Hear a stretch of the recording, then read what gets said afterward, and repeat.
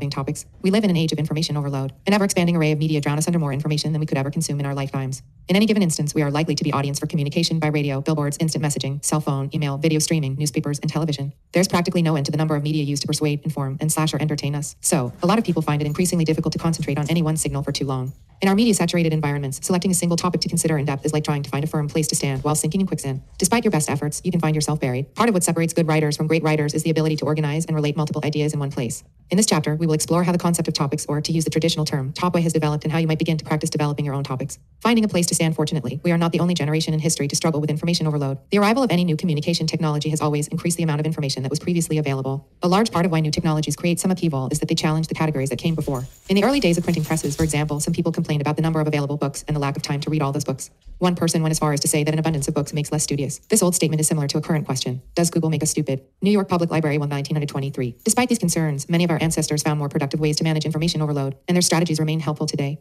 With the topoi, a word that refers to topics, but that also means places, ancient rhetoricians, including Aristotle and Cicero, developed techniques that writers use to gather, categorize, and identify important topics worthy of discussion. Topoi have two functions that are still important now: organizing information and exploring common features and sets of information. First, topoi were used to organize information. Using notebooks, rhetoricians gathered research material, including common sayings, overheard quotes, everyday opinions, annotations on texts, and insights. After collecting these materials over time, a writer would begin to see similar ideas repeat and begin to make relationships with other ideas. These similarities would form headings that group together related sayings or sentiments. This form of topoi would later develop into what became called commonplace books. Not unlike your computer's web browser and the multiple bookmarks you might collect, these books help writers and speakers collect and organize information so they could prepare talks and write texts. Commonplaces were the storehouses of information that helped writers engage with civic and cultural life. The second use of topoi identified similar features or places that occurred in arguments. So-called common topics were those general features shared in any idea or argument regardless of the content of that argument, including definition, relationship, and / or division. For instance, ancient rhetoricians might ask, is the argument about a definition? If they discovered that a definition was in fact controversial, then they knew they could follow certain common patterns and use common strategies. Other common topics included comparison, cause and effect contradictions, and antecedent / consequence. These common features provided a structure for any arguments.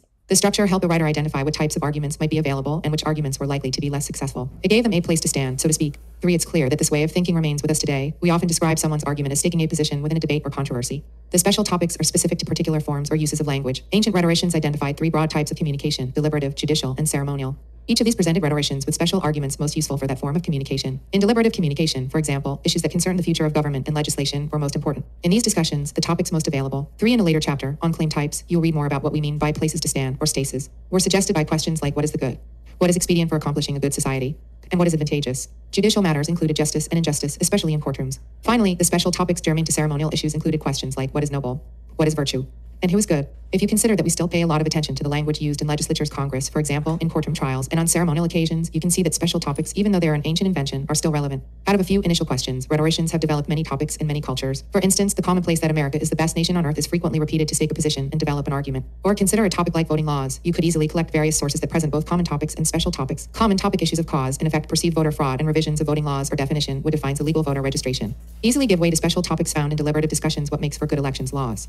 What is expedient for ensuring an inclusive voting system? And frequently, the shared commonplace that voting is the lifeblood of democracy helps ground and sustain many relevant arguments on the topic. So topoi help writers organize and explore research material. That kind of organization can help us develop our own positions on current issues. Back to the future of topics today, the commonplace books that rhetoricians once maintained to organize and develop topics for their own use have been replaced by books, libraries, television, radio, and the internet. A lot of the work done by people in the media, government, business, and academia comes down to taming the flow of information that's now faster than ever. As an academic reader and writer, you're joining that effort. One of your goals should be to become a critical thinker and writer who possesses the skills to organize, explore, and develop topics on your own. You can gain those skills with practice, lots of practice. To help that practice, you can use some tools you're already familiar with and some others that may be new to you. Finding items for topic students sometimes believe they really don't know what to write and argue about. When the internet was developing a few years ago as a common communication medium, a lot of commentators believed it would make being an informed researcher and citizen easier. After all, having access to the internet means having access to more information than anyone has ever had access to before in human history. But the problem is that having access to the internet means having access to more information than anyone has ever had access to before in human history. To start looking for and working with a topic, for instance, your first inclination might be to use Google and simply search for a term. If we try to look for information on voting laws, though, we get a return of over 32 million items in less than a second. There are 2 problems with this approach at least. First, the quality of the items should cause us some doubt. This basic search returns Wikipedia articles, news stories, government agency sources, and even a nonprofit organization website. While some of these might be helpful, the items have neither given us a detailed place to begin our topic nor a clear place to stand. Our second problem concerns the amount of information. We just can't sift through 32 million items, so we need a tool that does some of the selecting and organizing for us. Google News is one example of just such a tool. This site allows us to better focus on a topic as it unfolds in real time. If we use our voting laws search term, Google News and its real-time coverage option posts the most recent news articles in the subject, provides investigative in-depth articles, makes available opinion pieces, and even includes a timeline for articles published on the topic. These features give us places for specific types of items, and they help us because they are already loosely organized and defined. Another useful feature of Google News and similar sites is that it allows you to identify, define, and save news categories. In addition to the standard categories US, world, entertainment, sports, finance, and politics, Google News also allows for specialized categories that you can design and customize. So, if voting laws is a term of interest, creating a new category on Google News will present a constantly updating category for voting laws. Your own category can be much more specific and even involve items that focus on Utah or even Salt Lake City. Next step sites like Google News are great places to begin research on a topic because they provide a range of different types of items and a helpful model for how to organize those items. On the other hand, these sites are bad places to end your research. Google News, for instance, does not capture scholarly resources, academic articles, research monographs, scholarly book reviews. These sources are often vital to provide even more in-depth and focused coverage on topics. A later chapter will address using Marriott Library's resource more specifically. For the purposes of beginning your research topic, however, selecting a range of articles from an array of sources will help you explore the various places contained in any topic. For instance, a typical news story is usually brief and only has room to offer minimal information. The common topics most likely to occur here are those best used to communicate basic facts, cause-effect definition, and /or antecedent / consequence.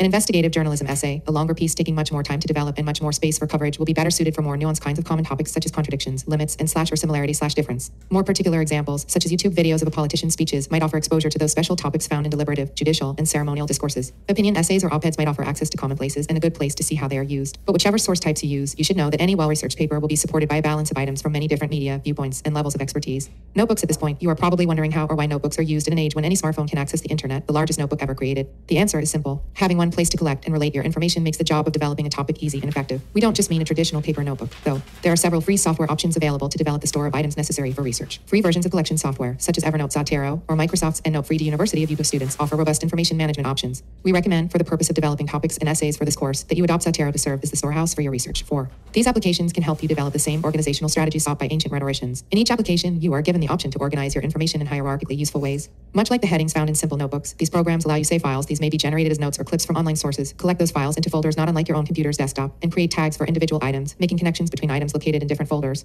Each of these organizational strategies aid you in forming your topic. As you collect more items, you can generate more connections so your understanding of a topic becomes more nuanced and informed. For the librarians at the Knowledge Commons on the second floor of Marriott Library can help you find additional notebook-type software. Figure 1, Zotero interface. Why should you develop topics? Good question. It can feel like a real investment of time to get organized with the topics that interest you. But good writing is recursive. That is, it requires multiple passes through researching, drafting, and revising. Any topic we develop is a result of the time we spend reading, collecting, and relating ideas. Our job as critical thinkers and writers is to establish places of connection between items otherwise thought not to be connected.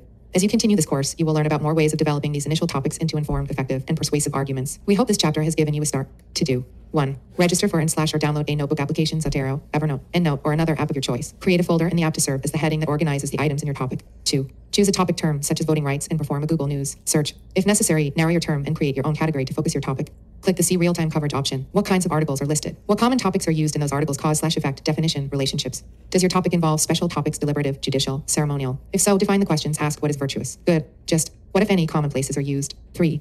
From your Google News search. A. Collect 6 items from each section. B. Create folders and / or subfolders that organize each type of item from each section. C. Tag each item with 3 or 4 descriptions. 4. Write a brief introduction, 250 words to your item collection that defines the topic of the collection and briefly describes the items in that collection.